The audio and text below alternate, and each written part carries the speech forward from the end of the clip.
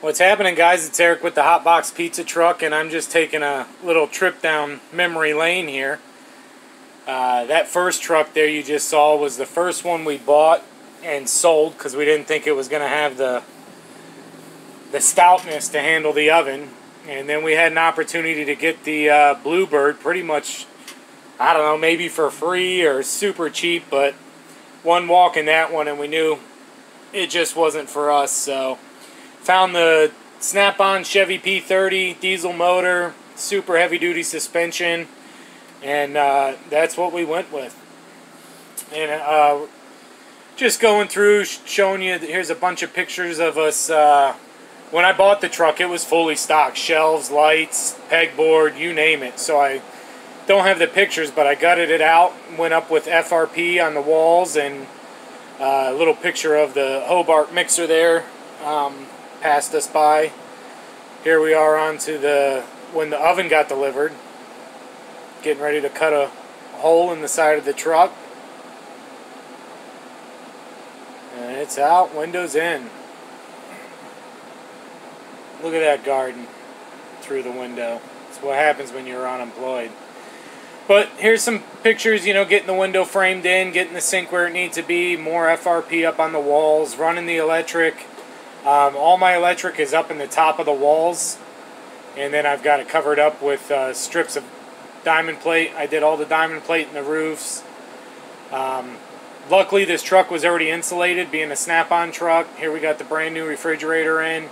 That's the top of the oven, so I was just kind of sizing it out there, getting a good look at everything. And I would just, every morning I'd get up with my cup of coffee and I'd go out and stand in the truck and look to see what I could do, what I could afford to do, what needed to be done, what I've already done, just watching the layout. Here's the oven. Once we got the stand up and started to put the oven together, the hardest part was getting the stand up, and the oven, the stand alone, the base was probably 13, 14, 1,500 pounds. It took like 6 or 7 of us. And excuse me, here we go. We just got the oven going together, just different pictures. There, it's all together. After this, we went ahead and you mortar it all together with the flue pipe in. And then an insulation blanket goes down over that. And then you start installing your walls. And once your walls are up, you fill it with perlite, a styrofoam. And there must be 4 bags. Here's my electrical coming out the side of the truck, running back to the generator. Refrigerator going in. Just another picture of the oven. And just all kinds of pictures. Just the only pictures I really don't have is when I tore out all the stuff in the truck. I cut the lift gate in half there to fit the generator. There's the electrical boxes.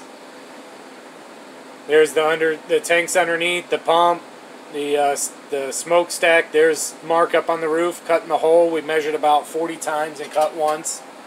Came out right on the money.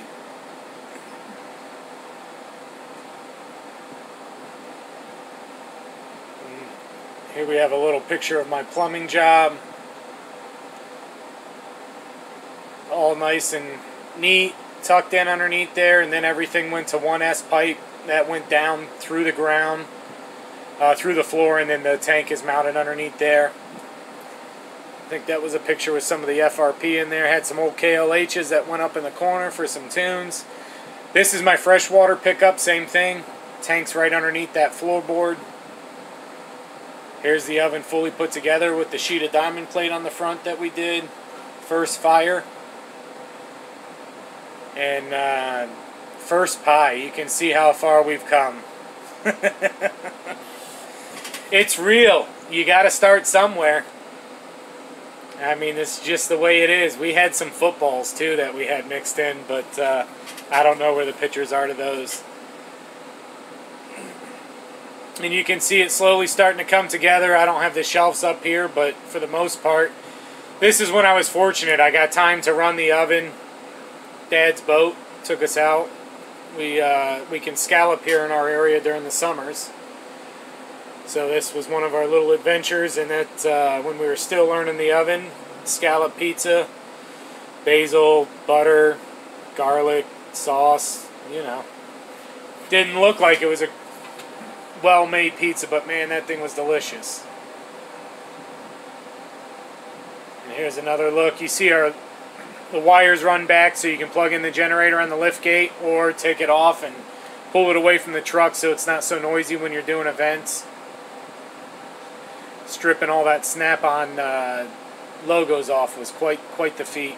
Tanks mounted underneath. I came up with the strap idea, and 7 years later, unbelievable. Works like a charm.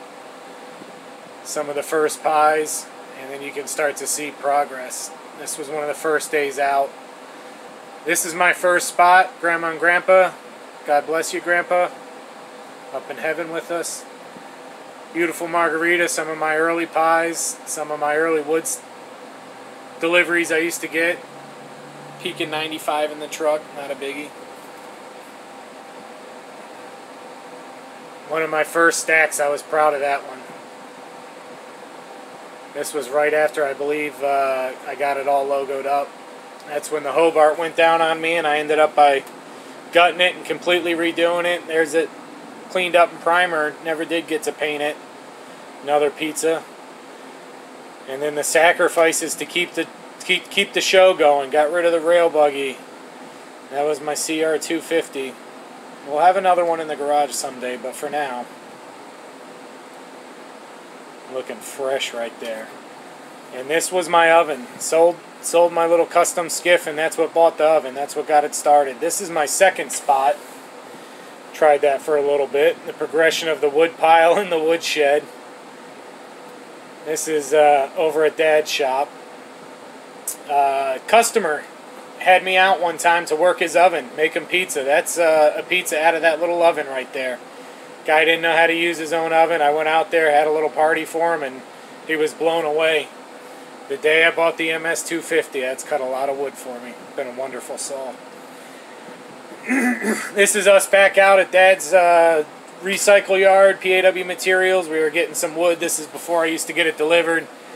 And we were just getting it stuck to have fun. Sean, my brother's up in the bucket. Dad's running the dozer, the loader, and